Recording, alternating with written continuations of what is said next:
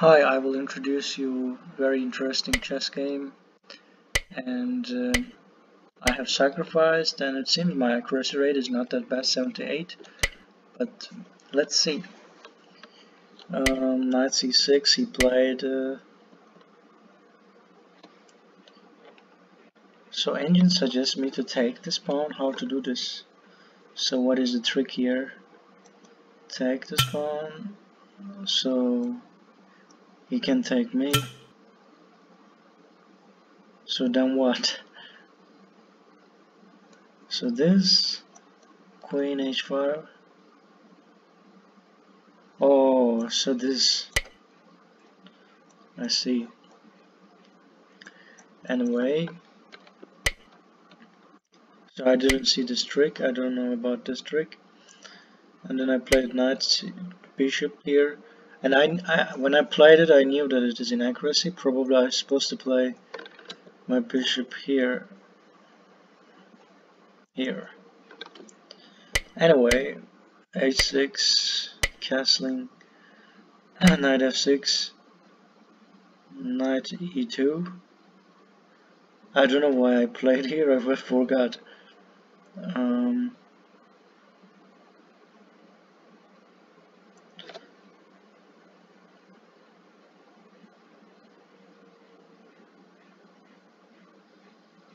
So anyway, let's go.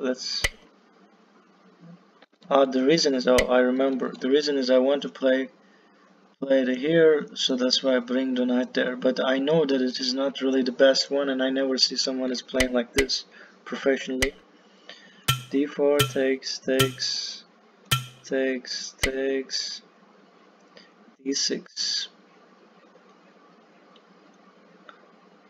d6 seems inaccurate move.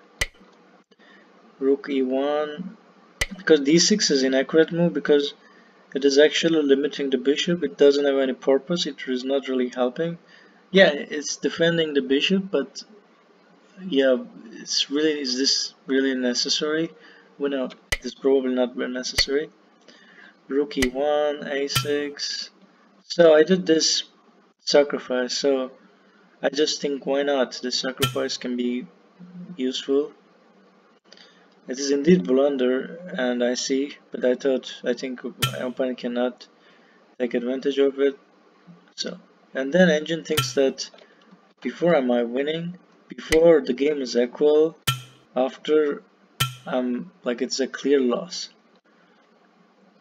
of bishop, and it is more than bishop actually. I took one pawn, and engine thinks that I'm losing positionally as well, because materially he is up only 2 points, I guess.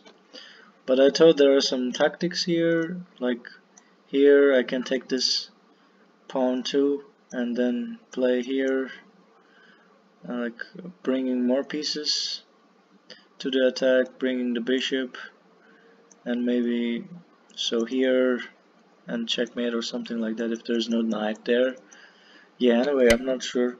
And I played knight f5. He took it, and it seems nice move. So he wants me to have less pieces so that he can easily beat me.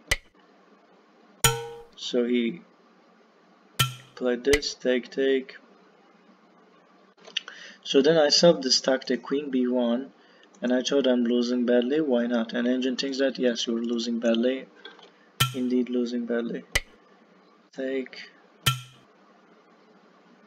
So I can't, so there are probably tactics leading me to lose my rook after this. Let's try to find these tactics. Maybe this. So after this I gotta play somewhere, but yeah, I can play here. So what is the trap?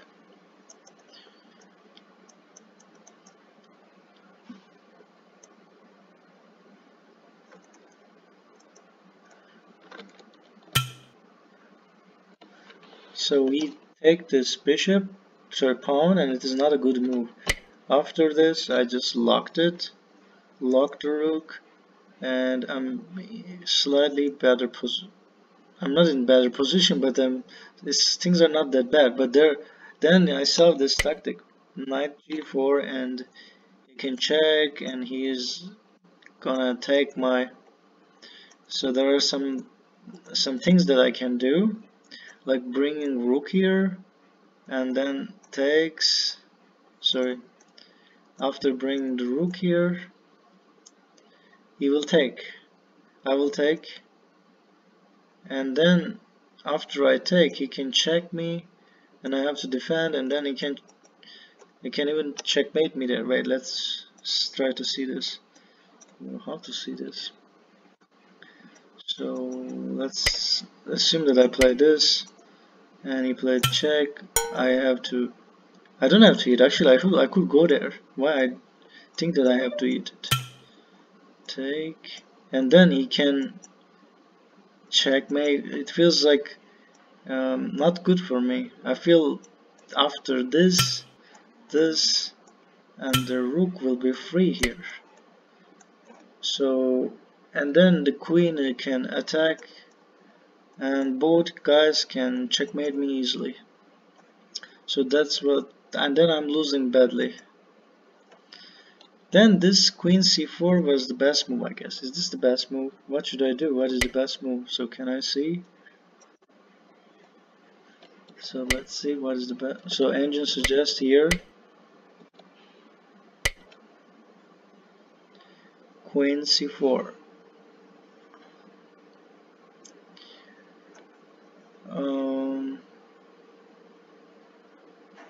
So there, one thing is checkmate, another thing is take knight.